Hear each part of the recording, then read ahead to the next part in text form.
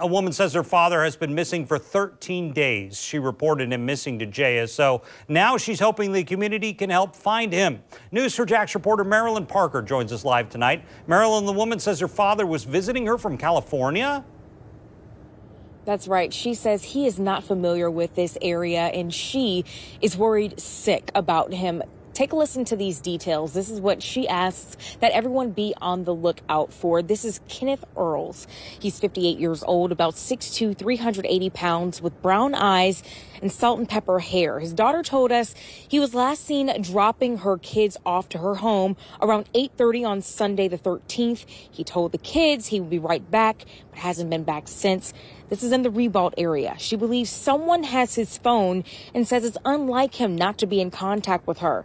She says they've been out looking for him every day now.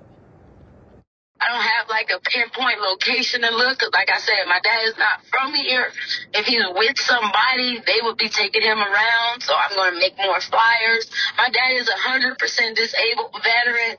I told officers that he also have dementia. So I've been going to the VA and leaving flyers there in the neighborhood stores since our house is on Winton Drive. So I've been focusing around the Ribault area and things like that.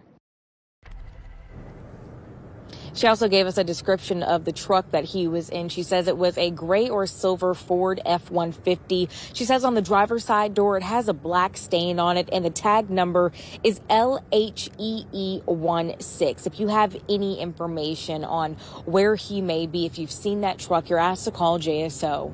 Reporting live tonight, Marilyn Parker, Channel 4, the local station.